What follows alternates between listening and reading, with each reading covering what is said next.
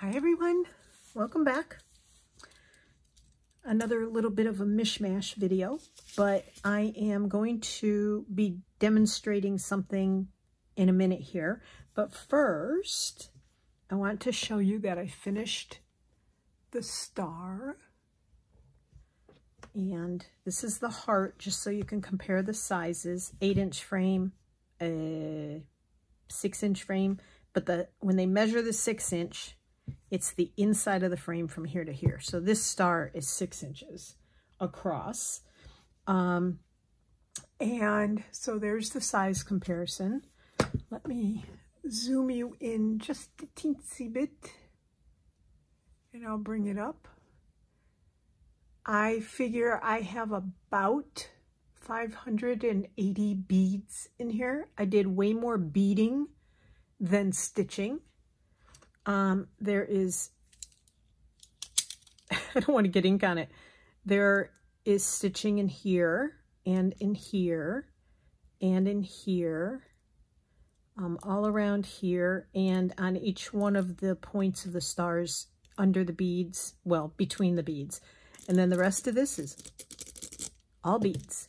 And some of them are stacked. I don't know how well they will show up.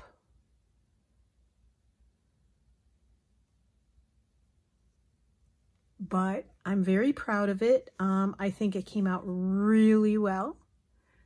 I put, zoom you back out. I put my signature in 2023 on the back. This is all glued down. I put a little hanger there. You wouldn't have to use the hanger if it'll sit on a nail or a command hook or something. You wouldn't have to use the hanger, but it's there. The hanger is glued and stitched in. Same with this one. It has a hanger on it. I decided my whole name was too long, so I'm not doing that anymore. Eventually, I'm going to get some labels to put on these. But anyway, that's the project for the art show at the Art Center in Fredericksburg, Virginia. And I have to have everything in photographs. I don't know if they're going to require a write-up. I don't know.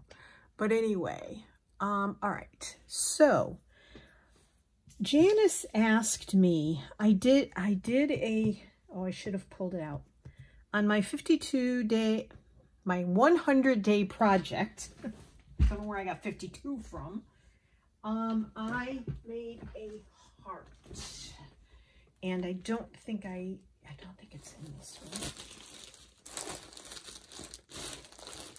Of course, I should have looked for this prior to doing this. But anyway, I did a heart on a piece of denim.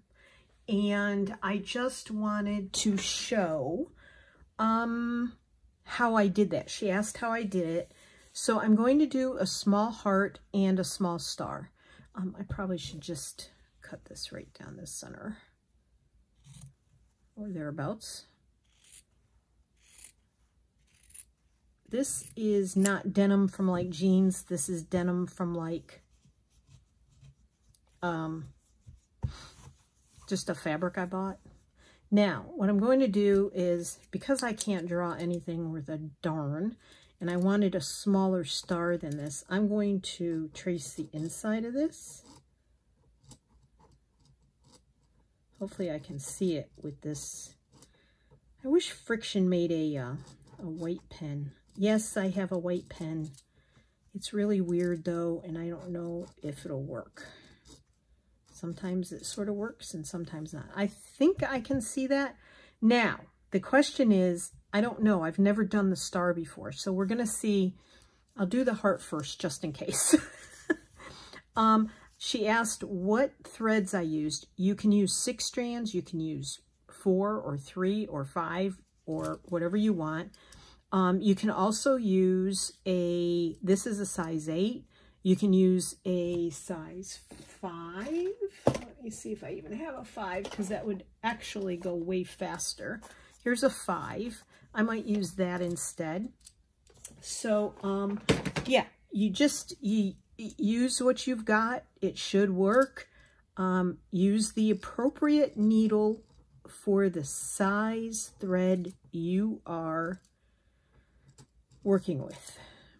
So don't try to squeeze a 6-strand thread into a needle that is too small, because what I have learned, and I'm no expert, is this needle, I think you can, let me zoom in, that needle, which is a chenille needle, is thicker than that needle. Now, I'll bet I could get my size 8, maybe, thread through this needle, but I bet it would flow easier through my fabric if I used the chenille needle. I have different size chenille needles. I have this one, and I have this one, and I have this one, which is bigger and thicker, or maybe about the same as that, but this is thinner. So chenille needles come in different sizes. There are dull pointed. This is a dull chenille needle, and that's a sharp chenille needle. So I would not use that one. I think that one and that one are the same. I just took one out that was new the other day. I would use this for the size 8. And for 6-strand, I would probably use either this needle, which I think is it's a tulip needle for bullion knots. Shows up better there. So there you go. Yeah, we'll see. We'll see. You have to use what's appropriate for your thread. If you're sewing into a really tightly woven fabric, which this is not that tightly woven, a batik fabric is really tightly woven. Also, I'm not sure if it works on other shapes. Now that I think about it, I'm not sure I could do the star. I could try, but I'm not really sure it'll work. So I may have to try that off camera and come back and see if it works. I would come back and show you that. So let's try. I hid the end from myself. And it's best to try and have enough thread to do the whole thing. If you don't, I guess it's no big deal. But let's see. If I can get this thread fairly easily through this bullion needle. Yep, that wasn't hard. Now my thread is flowing fairly easily through this. There's a little drag on it. We'll see if it works. I do think that I used 6 strands of pink on the previous heart. I wish I could find the little, I should have pulled that out. I may go look for it and insert it somewhere. And what you do, boy, this is hard to see. The drawing I did. So I hope this finds you well, and I hope that everyone had a fantastic holiday. Oh, see, I'm having a hard time pulling this needle through this fabric. So I don't know. Now you're supposed to go, now I've gone from the inner point to the outer point on this heart. What you're supposed to do is come back up here to this, where you started, next to where you started. I like to get fairly close because depending on how thick or thin your thread is, you really don't want the fabric showing through. Now you're supposed to come back up there. Now see, you have a whole strand of thread on the back. And come, if you come up the left, you're going to go down the right. Okay?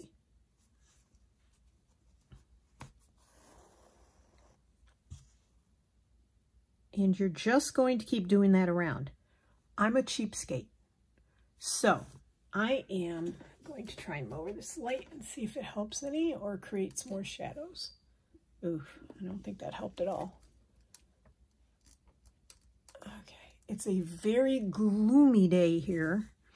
All right, so because I'm a cheapskate, I don't want to waste all the thread on the back. So I'm a bad girl. Just like I don't backstitch by the rules. That's a hair too close.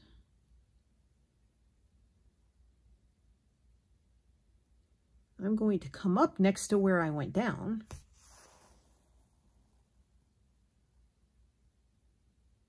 And I'm not going to pull too tight because I don't want it to be too loose, but I don't want to pull on that and buckle it, which is the other thing I don't like about going. So I'm on the right, I came out on the right, you're going to go down on the left.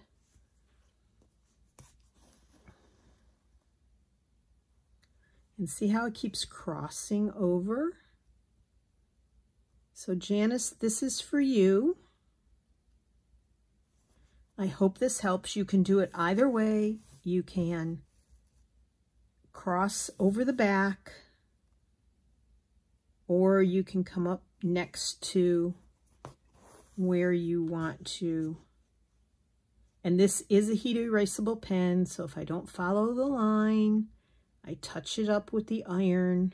Just touch a warm iron to it. It disappears, or hairdryer. See, now it buckled. You don't want it to buckle. And you can do this in a hoop if you want, a little, you know, 3 or 4 or 6 inch hoop, whatever size you're doing. I would not recommend doing a really big one. It takes a lot of thread. This is a thread eater. So I'm really glad. I've been getting quite a few questions lately, and that just excites me because I'm not a expert on anything. I know a little bit about a lot of things, and a lot, well, probably 90% of what I know is from watching other people. So I'm not the creator of this method. I saw it, I think, on Instagram, probably Instagram. Embroidery people pop up on my Instagram a lot. I don't follow them all, but they pop up there a lot. You know, you follow one and then they start sending you all kinds of them. If you're not on social media, look on YouTube. They have people doing hearts this way on YouTube as well. Now, as I say, I don't know if this will work in a different shape. A circle. It would definitely work in a circle. I am not following my line like I should. Bad girl. Bad girl.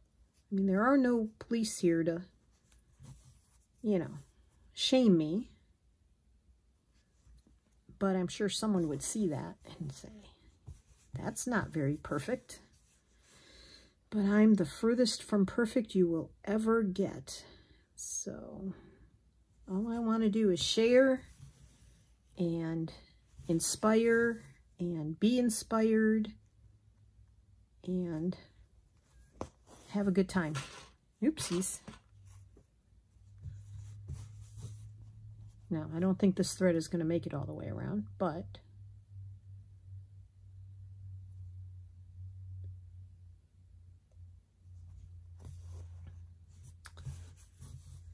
so if you got something really good for Christmas, if you celebrate Christmas or Hanukkah or anything else, Boxing Day or anything else you might celebrate, and you're excited about it, share below. Especially if it was any kind of supply for crafting. I didn't, because I get what I want throughout the year. Tony almost never says no to me.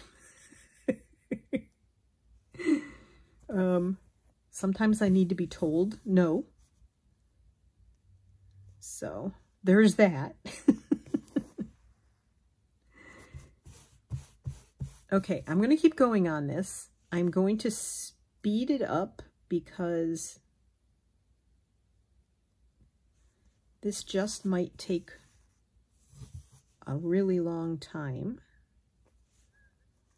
You do have to be careful, and see it's starting to buckle, even though I'm not crossing it across the back. So you don't want it to be real loosey-goosey, but you don't want it to pull across the back. And I did pull twice there, and I don't want it to continue to be. I also need to follow my drawing a little better. Goodness gracious. Okay. All right, I will speed it up and stop talking now for your sake.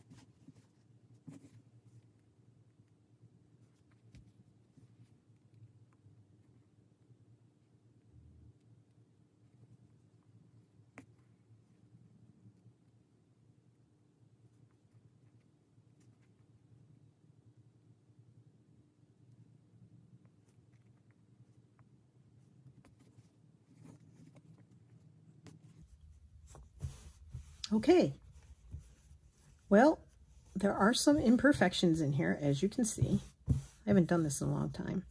There's a space there. There's a space there. There's a couple spaces over here. But all in all, it doesn't look too bad. I could go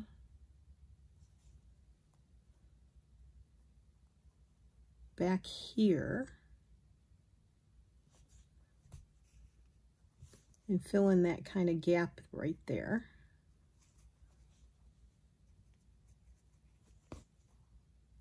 There. Now you just don't notice so much. Could go back there and slide the needle under these stitches and go back up there. But I'm not going to do that. I'm out of thread anyway. So I hope this helps. I'm going to go off and try the, ow, that hurt.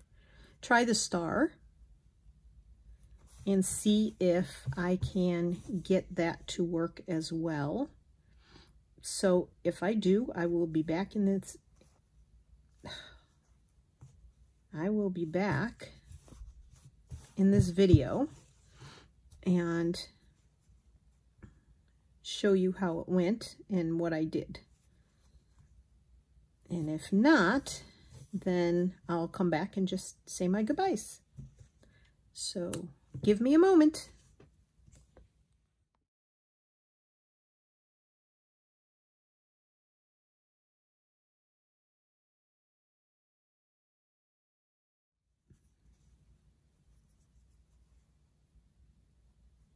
Okay, this is me trying the star.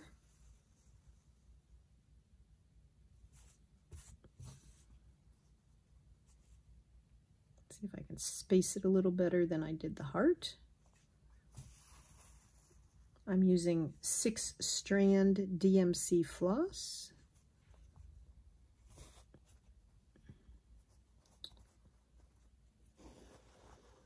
And a much larger needle so it's easier to get through the fabric.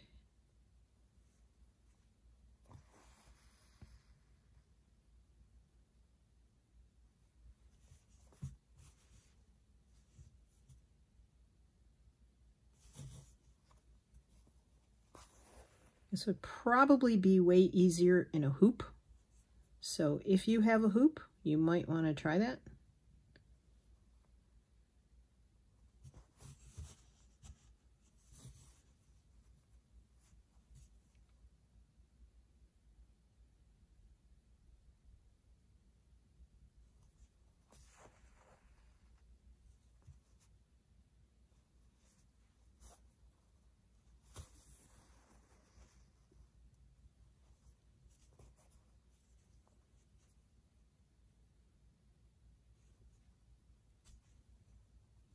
Spacing. Spacing is important.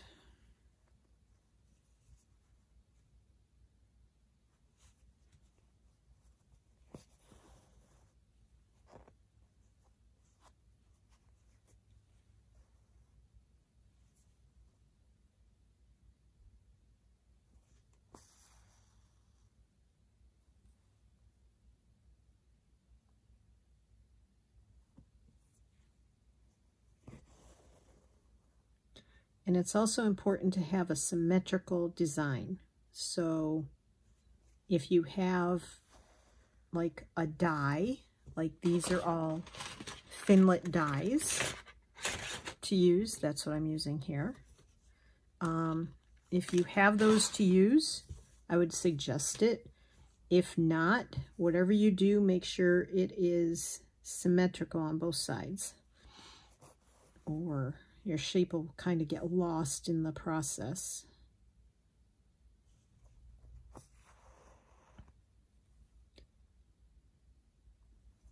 So I made sure that this point and that point going in, is there another name for that? A mathematical name for that? The outer point and the inner points are matching up. Now this is where I'm wondering how this is going to go, because this is a straight line going across here. I think it should work.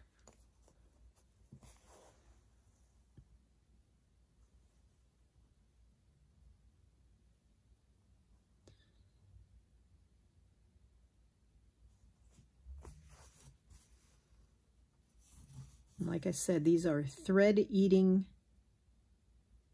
projects. Imagine how much thread it would eat if you were going back and forth across the back of it as well. The only advantage that I know of, if you're going back and forth, if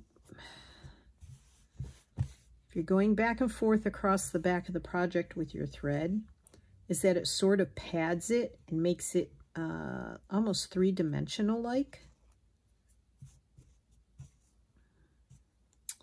And I don't know why that happened. Not good. I did not pull my thread all the way through to the knot. So there you go. Just shows what I said. Perfection I am far from. An expert I am far from.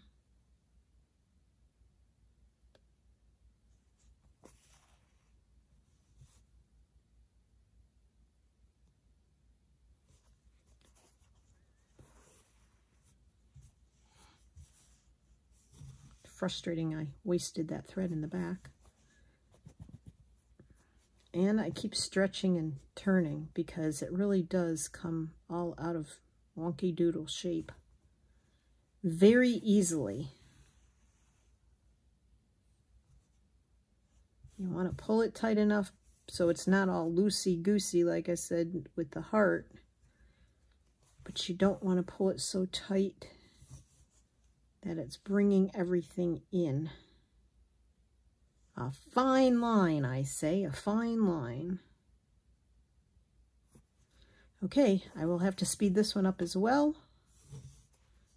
And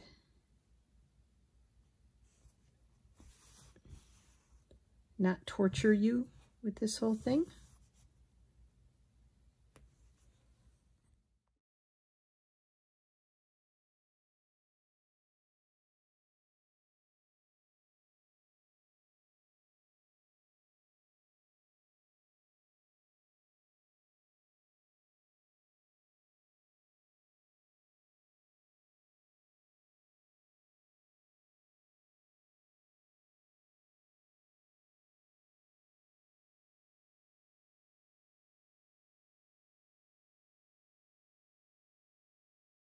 Okay, I'm finishing this one up. It's a little sloppier than I'd like. That is my own fault, obviously. But it is what it is.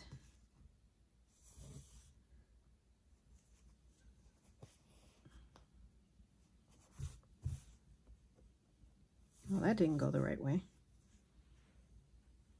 I messed that up.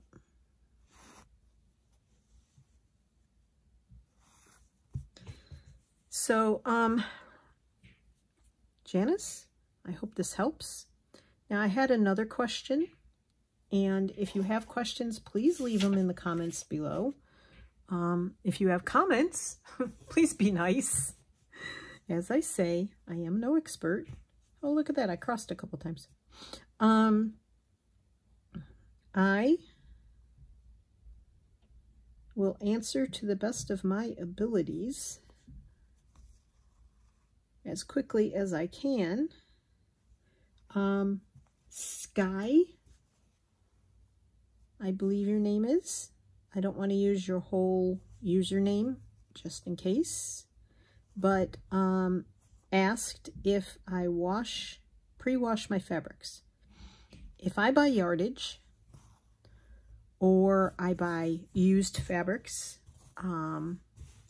or there are fabrics that are larger than, say, this square here, larger than 5-inch. I don't do the 2.5-inch long jelly roll fabrics pre-cuts, and I don't do charm packs, no matter what size they are. I don't do them because they will make a mess. They'll shrink up, they'll fall apart. It's just weird. I could do them if I hand washed them, but I'm too lazy for that. So I'm just filling in spaces here.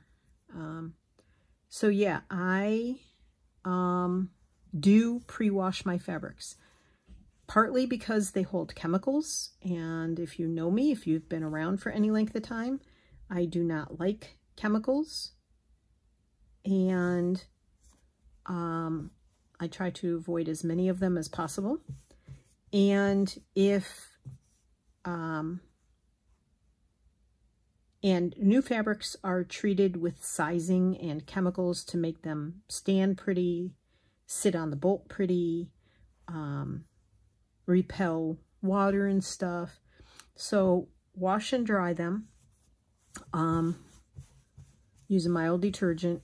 You know, cotton fabrics are cotton fabrics. Some are better than others. And so yeah, that's what I do. I do pre-wash most of my fabric. I like the feel of it better. I like the way I can use them better. So yep, that's what I do. Okay, well, neither of them are gorgeous, but they're done. Now, if I were to stitch this down on something, I'd probably stretch it all out and stitch it down. And that would look better. and this one as well. So yeah, I hope that helps, Janice and Sky, and thanks for joining me, and I'll be back in the next one. Not sure what, probably the winter project that I'm doing with Corinne at To Be Loved Treasures by Corinne. Corinne and Susanna and a lot of, and someone else, Calm Creations, are putting together several projects, and they're going to be doing those. I don't know if I'm going to join in or not.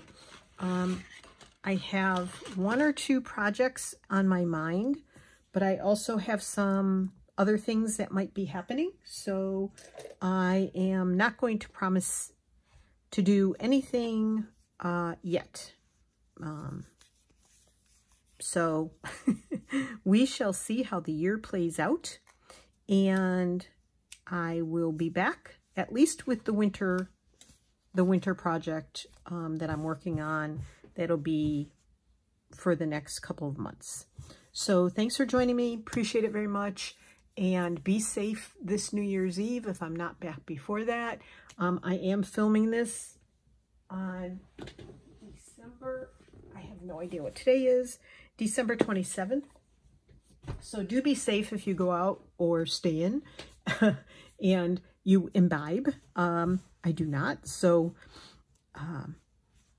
just for my own reasons.